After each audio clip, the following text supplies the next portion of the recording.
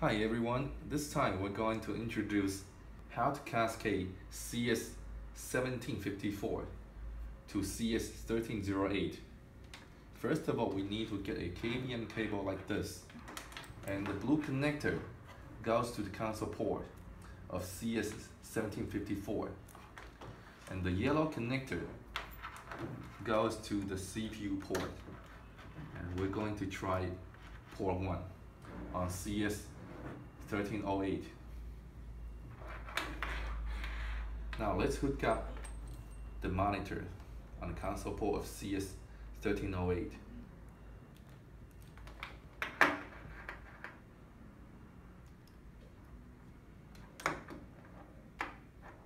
The mouse port.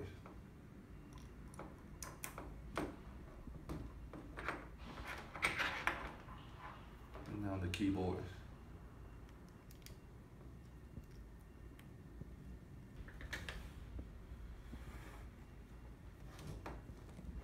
Okay, now this is the login screen.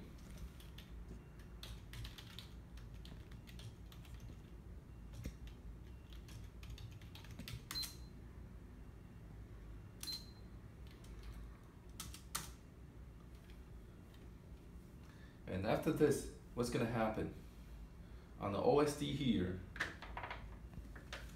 we can see this OSD belongs to CS1308 because on the port 1 has an extra sign here. There is a plus sign on the left, and we can use the arrow key to expand it. And on the port 1 has a remark on the right hand side. That means this port is connected. So let's look at the structure. The CPU port 1 is connected to CS1754, and that's why the port 1 here has a plus sign.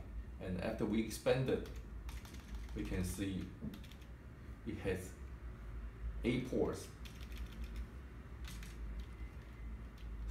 to the sub list. See how simple it is. Thank you very much for choosing A10. Goodbye.